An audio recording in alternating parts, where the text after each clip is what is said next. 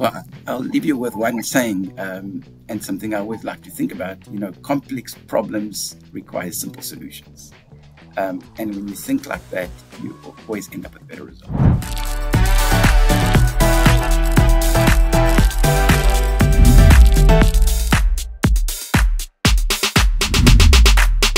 Welcome to the Financial Innovations Podcast. I'm your host, Daniel Villani. We're helping CFOs save money and time by implementing cutting-edge technology. I'm here with Martin Pittorino. Martin, it's great to have you on the show. Daniel, thanks very much. Thank you for inviting me. Really excited to be here. So Martin, why don't you tell us a little bit about finance transformation and the importance of keeping employees engaged throughout the process? Daniel. A former CEO once told me that it's about people, numbers, and numbers, people. And I used to always wonder around what that meant. And I had the opportunity to ask him one day. And he told me it's that people are the ones that make the numbers happen. And then when you look at the numbers, it tells you something about the people. So when you're wanting to drive finance transformation, it is about the results. And to achieve those results, you need to be sure that you have that team around you, surrounding yourself with people that are better and smarter than you. Putting your best people on your biggest problems. Driving finance transformation initiatives is not about the individual. It's about that team. And it starts with the words. And I always say that the words matter. And your team listen to those words in terms of what you are saying. It captures the mind. It captures the vision that you're wanting to achieve. So you need to be able to set that aspirational vision for the future. I remember when I came to the US in 2015, I was often asked what it was like to work like in China. I used to work in China. And at that time, the air quality in China was really poor. And I used to drive about an hour to work in a taxi. And often with the air quality being so poor, you couldn't see 2-3 meters ahead of you. But the taxi driver was able to weave in between the traffic and get me to work safely on time. And one day I reflected on that. And what I could see is that as the driver drove a little bit further forward, he could see that further distance in front of him and was able to make a decision to move left, to move right, to slow down, or to speed up. And that's essentially what it's all about. You don't see much in front of you, but you need to have that vision in front of you that you can actually talk to your team about. Often not necessarily need to know the details, but you need to know where you're going. The key is knowing that direction, having that team around you, and to be able to move forward. Yeah, that's a great point, and I think that a lot of organizations fall into the trap of, do we wait till we have too much to find up front, right, before we get started with our, transformation, or do we just kind of wing it and make it up as we go, right? And it sounds like, what you're saying is, there's somewhere in between, somewhere on that spectrum that, is the right balance between the two, where, if you wait until you have everything figured out, then you've waited too long, right? If you're just kind of, hey, somebody told us we need dashboards today, so we're just going to go implement dashboards without, thinking through the implications or what that means, then, we probably would benefit from putting a little bit of time up front, into that. Where is that? Where do you see that that balance happening? Well, you need to be able to show your employees where you're going. Often, as you say correctly, we get stuck in those details to try and plan out every little step. And what you find is that you don't know all the answers. And you don't keep your head up front looking as to what's in front of you. So as I said earlier, as that taxi driver moved forward, I could see what he was doing. He was going a little left, a little right. What I always found is that what is important is you need to know the direction. As long as you've got the direction right and you've got the team around you, you're able to get there in really small steps. But the balance is to make sure that your team can connect to that vision. You need to be very simple in your message. And what's really important in that simple message is that you consistently repeat the message using visuals and simple language, but repeating it consistently. When you have a team that is global, that is multicultural from different parts of the world, you need to often bear that in mind. As people connect to words very differently, and you need to make sure that you think that through as you deliver a message. You can't drive a transformational change just out of one region or one country. Where you have a global operation, you need to make sure that a whole team is behind you through all the layers in the organization. In order to reach the simple message that you repeat often, visuals that are easy to understand and connect to. And then what you often find as you're going through that process is you find individuals within those teams that once they connect, they come up with the great ideas, they put their hands up, they want to get involved, and that's how you start making that progress to be able to drive that change. But they do look to you to be able to visualize what is out there in front of them. If there's a goal, if some future thing that is better, a situation or a process that's going to become simplified, we're going to save some time through this application or this approach, the team connects to that and they give you the space and time to be able to get there. So that ability to have a really simple message, simple words that you repeat often helps everybody to connect and actually get you there. Yeah, no, that's great. And in terms of the team dynamic, like who do you ensure is on that team? Is it business at first? Is it business and IT? Is it, are there other people like who do you typically try to get involved? It depends on what you're trying to solve. Often type of problems I face, they're not just accounting or finance related. You need to be well integrated with business leaders that are making decisions. And usually you find that that's really what we are doing, is we taking data, we convert it to information, and we help to package that in a way that we can have some insights that help you to get to a better decision.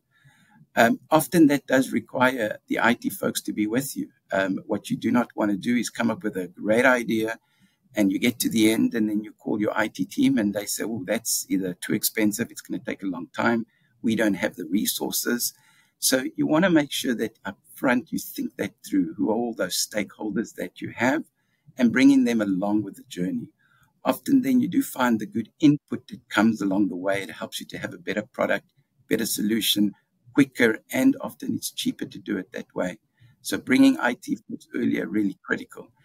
The other part of it is that many times I see that within finance, we will sit even with the IT team together, come up with the idea, talk to our business partner, and they're not really interested. The information may be interesting to look at, but doesn't help to drive better decisions. So really important is to bring your business partners along, making sure that we understand what information they need to drive better decisions. So keeping engagement with the business is also critical through that planning process. Yeah, no, those are great points. And, and a couple of things that I think of that kind of stem from that is, organizations that I see and have seen that have been very successful or more successful than others have been ones that have brought IT in early, because a lot of organizations see IT as the enemy and the one that's going to, crush our dream of all these great technology that we want to put in play, right? And just to, when that's A, not the case, they're there to help, but B, that, you got to make sure that you're structurally sound in terms of the technology that, that you're built on. And it's a collaboration. And, the other thing that I thought of, as you were talking there is just, in terms of getting, the business, the key stakeholders involved early, different people like to see different things in a transformation. There's the one that's a, hey, let's do a small proof of concept to see if this is worth, investing time into before, we go and spend $5 million on a transformation. And then there's the one that's doing a small proof of concept where we're going to prove out that we saved 5 hours of time really isn't going to make me interested in doing this. Let's do the big transformation over there, and let's get $10 million a year in cost savings from a $5 million investment, and really bringing the right people on from the beginning is going to help you with, which approach do you have to take or should you take as you're looking to connect with the team? You're right to that. And there's no one answer that I think fits every situation. Sometimes you do need to do the proof of concept because maybe that investment is very large. And if you go too far down, what you end up finding is pulling back is really tough. And if you're not doing the thinking along the way, you don't design the solution correctly. You don't think about some of the consequences that you can then build into that solution. But at times you don't have that time, and you need to move a lot quicker. So having the ability to work a little more abstractly, where you don't have all the information, you can work through that cloud, as I mentioned, around the taxi driver driving through the thick smog. You need to move forward, get more data, more information, make adjustments. That agile approach can work really well with some solutions as well. You tend to bring people along through the process where people can actually see what's going on, see the results, buy into it, and then add to that improvement. You get that engagement throughout the process rather than waiting for some large event. But you've got to be really thoughtful about what's going to work in what situation. And that's what's really important, is that upfront thinking, not the rushing. Once you've thought it through, you can move at a pace. But you've got to think through that solution up front. Yeah. And it also just, highlights too that, when you start, when you bring the right people on board and you don't have the solution fully, baked out from the beginning and things have to be figured out. Well, the people on the team are the ones that are going to help you figure it out. They help solve problems and figure out some of the details. They're going to feel more invested in the end solution. And it's not you came up with the vision, you had all the answers. Now everyone has to follow, your orders and what you said to do. It's a matter of collectively, we all solved this problem together. We all came up with the solution. This is our solution. This isn't, your solution that you dictated onto us. Yes. And that word "we" is so important. We talk a lot about change management when you drive a finance transformation initiative. One sees that as a separate process. It is not. You get your team involved throughout the decision-making steps. There's opportunity for them to provide input. They buy in. They become the champions. And that's how you then start driving the change. And that is super critical. Where you've got a number of people engaged in that process, you can be really successful with a complex transformation. And change management is just the way that we work. And you'll have your change agents throughout that process with individuals that you probably didn't even know about. And they might be sitting in a different country, different continent, but are bought into your vision. And they're the ones that are helping to speak and helping to get the engagement that you need. And it's really good when you see that number of people driving that outcome. Yeah. And, change management is definitely something that's extremely important and, often overlooked, in my experience where, a lot of companies, they do a transformation and, maybe they're running a little over budget and they look at what things to cut and it's, hey, get rid of the documentation, get rid of the training, we'll train the trainer and you guys will figure it out. Right. And the customer's in a spot where, well, everyone was told 6 months ago that something was coming, but, there's been no communication since. There's been no training. We don't know what we're doing, and it's one of those things to save, $20,000, you went and threw away a $1 million project out there. And and I've seen that before where, one does take those shortcuts and in the end, what you end up happening, it costs you a lot more.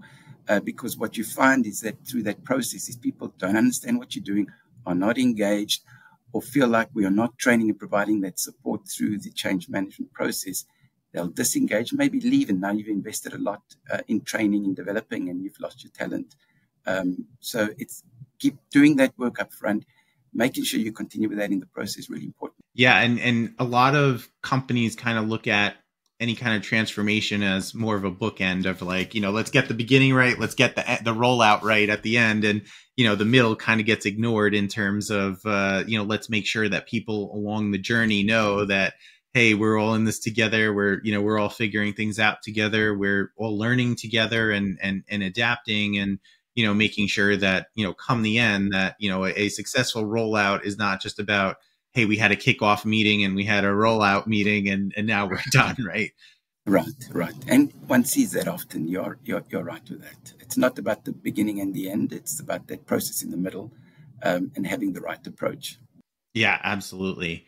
So just shifting gears a little bit, I know, one of the things that, we're excited to talk about today is just in terms of automation in general. And, taking, manual processes and, looking at, can we automate them? And, I think that there are some organizations that are over automators, I'll say, for lack of a better word, where, it's that one-time process that's going to take a half hour. They went and they spent a week building an automated process, and it's never going to, be run again after that one time, right? And then there's the under automators that are, everything is manual and all that, So I think maybe we could start out by talking a little bit about, when you're looking at, automation in general, what are the things that we try to automate? Like where's that balance of, what are you looking at to say, is this worth, even looking into a potential to automate?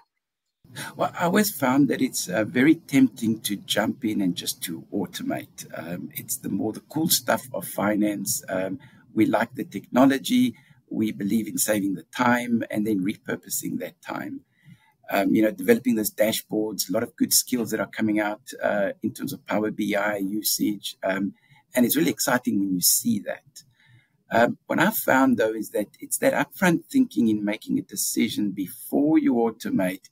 What you want to automate is so critical. There's a few steps that you need to follow, and I don't think it's anything revolutionary, but it's really applying those lean principles that we drive, particularly through manufacturing, and bringing them into finance. When we talk about things like simplification and standardization, just imagine if you take a really complex model, we call our IT partner in and say, well, automate this, you're going to save me a week here. And they don't understand what they're doing. It's too complex. What you get back in the end is something that potentially just doesn't work, has actually costed a lot more time and potentially costed some money as well. So making sure that we follow those steps of standardization, simplification, something that is easy to repeat, something that makes sense, is probably the starting point. And that part is where the hard work lies. Looking at the process, how do we shorten it? And then what I like to call around elimination of the waste. Often you find duplication of work, fragmentation of processes, and different parts of work that are coming together in a single spreadsheet. We need to go through the steps of defragmenting, bringing things together, simplifying, standardizing. Once you get to that point is when you're ready to think about automation. Because the way you want to think about automation is what value it's going to drive. Is it really about time saving? And I agree, time saving is part of the answer, but that cannot only be the reason why we're automating. We need to look at the information that we're automating. Is this going to allow us to get to information quicker, which means you can make decisions earlier? So think about when you're closing the books and you're starting to do a consolidation. Maybe it takes you a week to do that. And only then, midway in the month, you're making decisions about the month and the quarter. If you could do that in day 2 or day 3, fantastic. You get ahead of the month. You can actually still influence results. So where you're then dedicating resources and investing to automate processes that get you to information quicker, super important to think about what is it that we're automating. Is it interesting information, or is it insightful and it's going to drive a decision? And is that decision allowing us to get ahead? So I often like to tell the team, we're just looking at being able to automate a process that tells us what happened in the month. That's not exciting. Are we going one step further and automating a process that's telling us, why something happened in the month? So why did this result happen in the month? That's important. So now I start listening.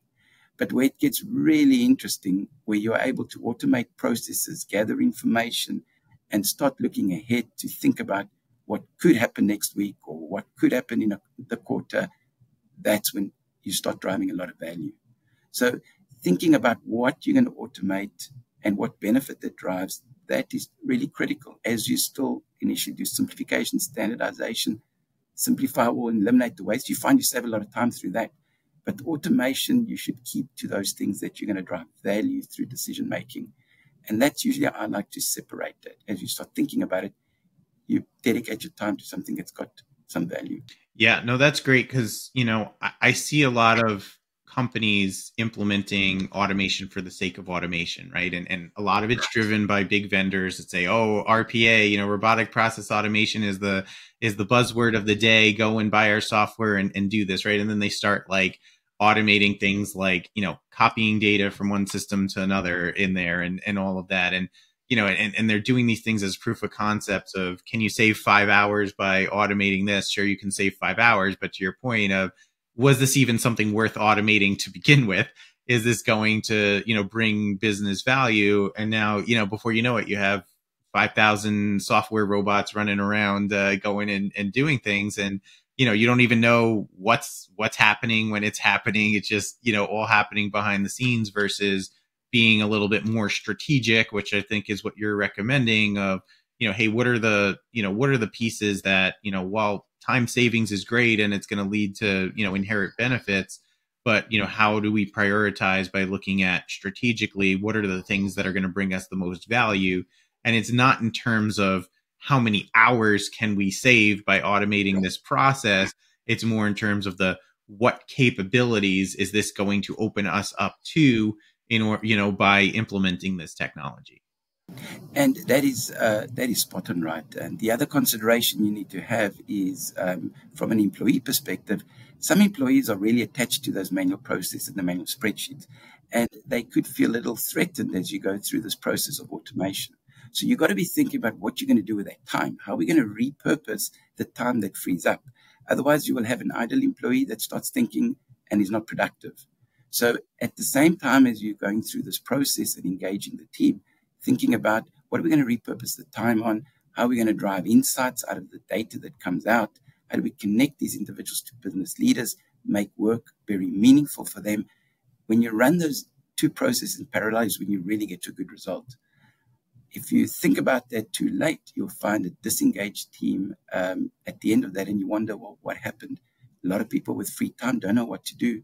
They were used to doing this manual process for a long time. Right. I mean, the other question that comes up too is, how do we ensure that, there's a lot of domain knowledge in the space, and a lot of companies are, automating a lot of the pieces, and, you have this army of robots and soon AI with all of the, the chat GPT, believers and everything in there with, well, how do we ensure that we've implemented all this technology and now we don't have anyone in the company that knows, some of the insights that, of what went into certain processes because a robot's handling it behind the scenes, and how do we ensure that we have the right maintenance in place that, that's great that we have these robots. They're very, they can be very accurate in some cases, but everything can break.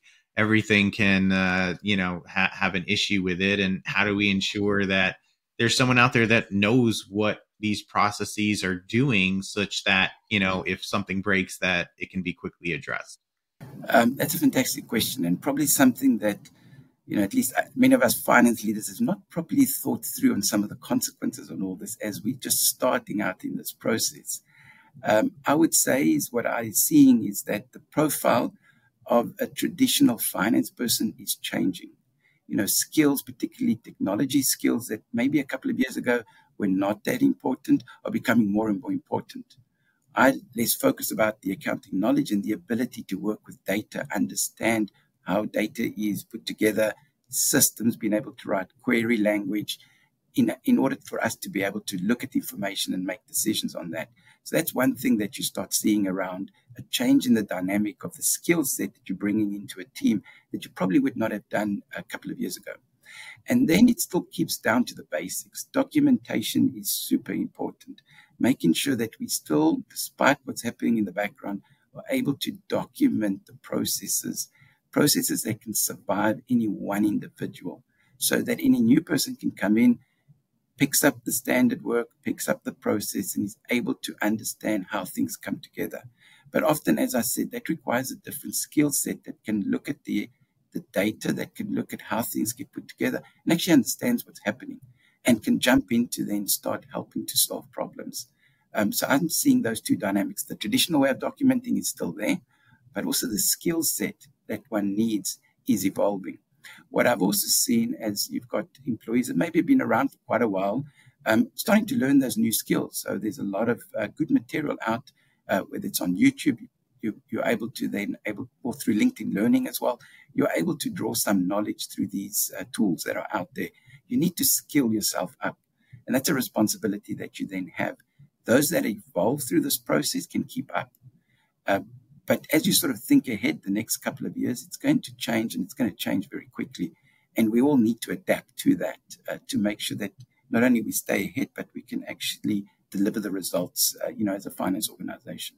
Yeah, it's great that you mentioned that, because, there's, I work with a lot of companies, and, there's some companies I'll talk to the VP of finance or CFO, and, they'll be like, all right, yeah, I just need just work your magic. They think technology is just magic and it's happening behind the scenes, and, go build me a dashboard that does this. Right. And then, we had a guest on the show a few weeks back that, he's going and talking about data lakes and data warehouses and AI in here and AI in there. And it's, you start to see that, hey, here's someone who's equipped for a finance transformation versus, the one that kind of thinks that, hey, this is all just magic that happens behind the scenes and, doesn't quite know, is probably not going to be very successful, in a full blown transformation.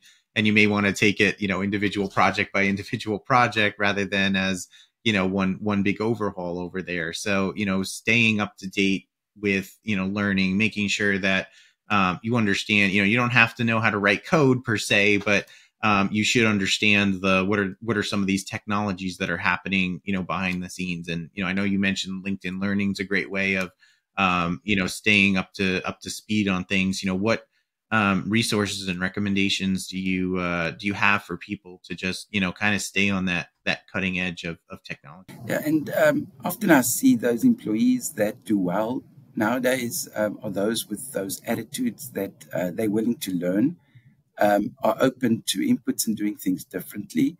Those that can transform, you find that they actually do really well in an organization that wants to adapt finance transformation, technical tools to come in.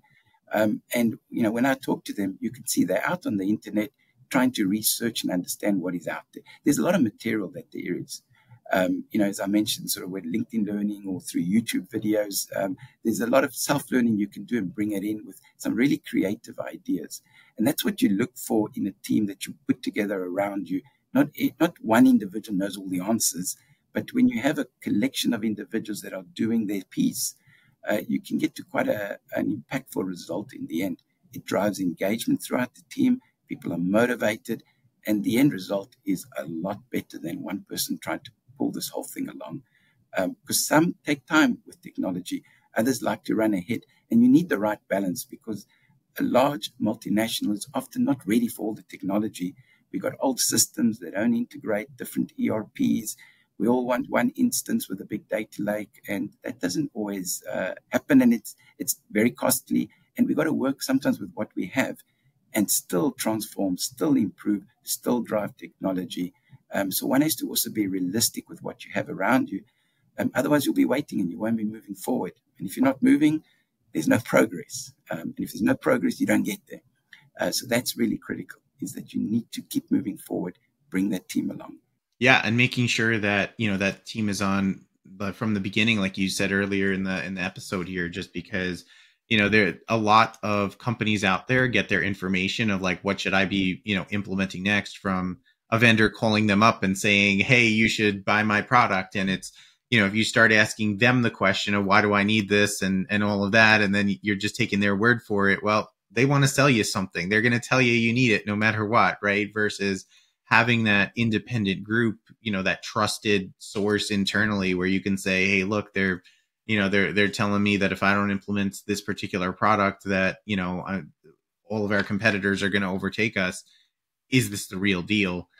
Getting that kind of, second opinion, third opinion, doing your own research out there to make sure that, hey, look, is this something that I really need versus, this is just the buzzword that everyone's, trying to sell me a product on today.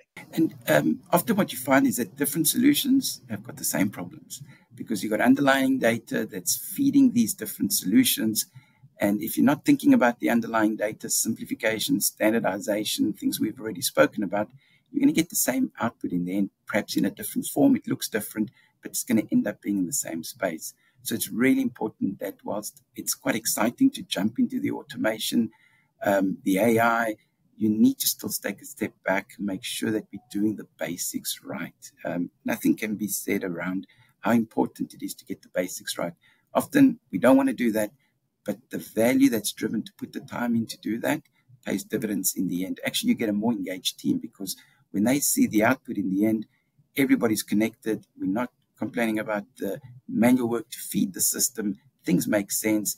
And then when you connect with the business leaders and they see the value of the information, everyone is driving with better decisions. Better decisions drive better results. And that is really important. Yeah, it's funny that you said that. I was thinking of, they show you those images of the icebergs, right, where there's the little piece that's above the water and then the giant mountains that are underneath, right? And oftentimes companies are, kind of getting lost in well, I only want to invest in the piece I can see and improving there. And, things like the database, making sure data is consistent and accurate, in your storage, gets often overlooked. And the answer to a lot of those problems, vendor, just buy this product and this is going to solve this. Oh no, buy this one and that's going to solve, the other area you're lacking. And you end up spending all this money on different product and you're making the problem worse because your data that's not all, centralized and easy to access and, accurate and all of that just becomes, split to more and more systems versus, just making sure that, you're doing those basics right, that you're getting that, all the things that you may not be able to see in order before you start taking on the initiative. Going and investing in AI when you've got data across 50 different databases may not lead to the results that you're hoping for it to lead until you get to the point where, some of those things that are not so visible get taken care of. You reminded me of, an advert I used to see when I was growing up in South Africa, and it was around dishwashing liquid. And their catchphrase was, seeing is believing. And I think within finance, we often have that. We want to see it to believe it. We are skeptical by nature. We trust, but we want to verify. And sometimes that's our limitation. We want to go to the end. We want to see it. What's important, though, it's that step before. The success of what we do is based on what that input is, making sure that we got that step before and things we perhaps don't see, the data that's feeding it. Is it simple? Is it standard? The work that goes around there really drives the success in the end. The tools and the visuals are great, but that data, the documentation is super critical. And that I don't think goes away. And making sure that process is in place, just applying technology to a broken process doesn't fix the process. It might hide and conceal and put a Band-Aid on there, but, making sure that, to your point, one of the key themes I've taken out of this, is really just focusing on the fundamentals and making sure that structurally everything's kind of sound before you, embark on some of these initiatives. And, a lot of people will invest in the tool that puts the Band-Aid on because what they see appears to be better than what it was before versus did we really fix the problem by, investing in this initiative or that initiative? Right. That's why I say sometimes seeing is believing, but it's not always so. Right. No, that's great. I mean, this has been a great, conversation and, appreciate, the time and, encourage our audience here, really to follow the show, to, subscribe to it. Cause, we have a lot of great guests that are great in, many different areas and similar areas and, encourage you all to follow the show. As we move kind of into the last piece of the episode here, I just want to talk through, inspiration and being an inspiring leader in finance. And, I've learned so much, from you in this episode. So, you strike me as someone who is inspiring teams and, want to, kind of learn from your experience in terms of, how do others, that are in that same similar role, looking to be in that same similar role, kind of be inspiring to the team. And even as you're, transitioning roles, how do you kind of keep that going? Well, I've recently started a new role at Terex Corporation. And I know when I started the role, I was equally excited and apprehensive at the same time. Excited because it's something new and you've got these ideas of what you want to do. You've got a strategy, you want to build your team. So things that you really look forward to and drive you with a lot of energy. But apprehensive because you've got to do it all again. Perhaps what was successful in a prior role may not be successful again. The company is different, the culture is different, it's a different team. And probably something that we don't think about often when we change roles is you've lost all your goodwill. That credibility that you built up over many years where you used to say something and people listen, it all goes away. You've got to start it all again. So it's important to come into a new role, understanding that and thinking about that. And maybe as a story to understand, I still remember my first day of work when I went into China. Got into the office, and as one does on the first day of work, you meet everyone in the office. And towards the end of the day, one of the directors walked into my office and started telling me how difficult this new job was going to be, telling me how good the person was that previously had the role. The individual had a lot of credibility. People knew him, respected him. And in the end, the director looked at me, pointed the finger with a loud voice, said, "Martin, you've got big shoes to fill here." And I remember thinking about it. I took a deep breath and then I said, well, I brought my own pair of shoes. And I think that is what's important, is that as you're coming into a new role, understanding that you bring your own set of experiences, you bring your own set of mistakes that you've learned from. You've seen successes, you've seen what good looks like. And that's what then inspires you coming into a new role. It's not about where you've worked or where you've come from. It's about those experiences that you can share and you can lead a team with. People want to learn. People want to grow, but they want to hear from you. And that's really what's important in coming into a new role, to have that clarity about where you're going, bringing those experiences forward, but realizing that it's going to be different. You can leverage them, but you need to be able to adapt. So whilst it's important that you bring those shoes with you, I think what's also very important, and that's where the magic lies, is knowing where you're walking and understanding that, because that allows you to adapt and then be effective in what you want to do. And that's what I found really helps me as I'm transitioning roles and re-engaging at teams, rebuilding the credibility and the goodwill. That takes a long time to do, but it's super critical when you're driving a team. Yeah. Whenever I see, new leaders coming into, organizations, and, there are a few different kinds of reactions that happen, right? There's the, oh, hey, this person just came in and wants to overhaul everything and change everything that we've been doing, right? And so you get some people that freak out a little bit in terms of, they think that, everything that they've gotten used to over the last, however many years is going to change. They're the ones that are the, hey, let's wait and see what happens, right? And there's, a spectrum in between there of, all that. How do you, come in and work with, kind of the varying reactions and personalities that might come with it, while you're establishing your credibility, and how do you kind of keep everyone calm and more embracing of the change, rather than maybe being a little bit resistant? That's a really good point, and the answers differ as you go into different organizations, and they work differently. One thing that I keep always in mind is that as you enter a new role, you need to accept that your performance will slow down. It's going to drop from what you were used to. Whether it's your output or the pace that you do things, you need to recognize that. The next thing that I usually like to think through is just a process in terms of you start engaging your teams. You start with your own employees, and I always say that that's where you got to start out. Then you move to your peers, and then you look at leaders and bosses. And that's important in that sequence, is that you want to lay those foundations right. You want your team behind you before you start looking sideways and you start looking up.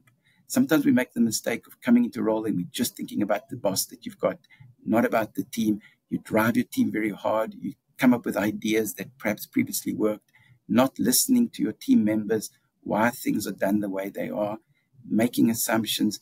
And then normally what you see at the end of that is a failure. Somebody doesn't last, they leave very quickly, and you can often see that. So thinking through, stepping back, thinking about your team first, Then you look at your peers, which is super critical. And those relationships are sometimes the most difficult ones to develop. And then you look at the leaders and the bosses, which is perhaps counterintuitive for some, but I've always found that you lay that foundation, your dip in performance will be a short-term thing. You'll be able to really turn it around and deliver exceptional output.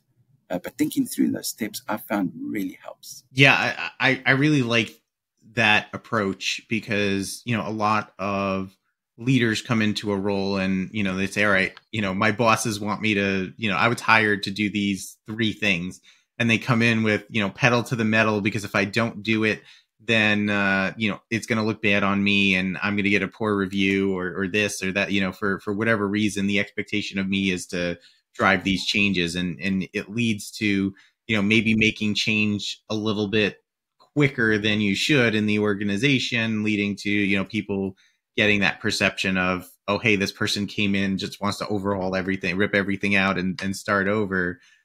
Versus, you know, with your approach of, you know, starting with the people that are reporting to you, understanding them, understanding their goals, what they're looking to do, starting to build that credibility from day one of, you know, hey, look, I'm not looking to make your life harder or, you know, change everything on you, you know, on day one, you know, here and then, you know, kind of establishing the goals of, you know, here's what's kind of expected of our group and here's how we're gonna, you know, get there together.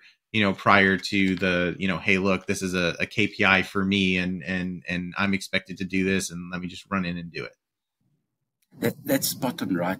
You know, one of the most important roles I find I have is to be able to provide cover for my team and give them the space. Usually they can get you there, but you need to be able to provide that cover. You know, otherwise you're running a lot of firefighting. You are stressing the team out. So providing that buffer and that cover allows them to be able to perform and take your input and direction. And also coming into a new role, one can't underemphasize the importance of listening, learning, and then combining your ideas. So those shoes that I talked about, knowing where you're walking is so important because that allows you to adapt and that allows you to take input and learn, and then we get to a better outcome that way. Yeah, no, that's great. Great insight over there.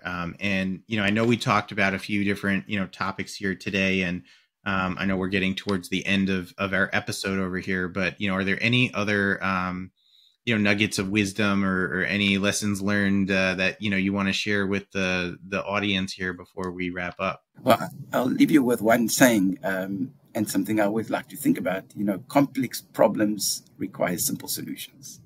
And when you think like that, you always end up with a better result. Yeah, no, that's great. I think, you know, I myself sometimes fall into that category of trying to over-engineer solutions over there and having to take that step back and say, you know, how do we simplify it? So that's definitely great advice.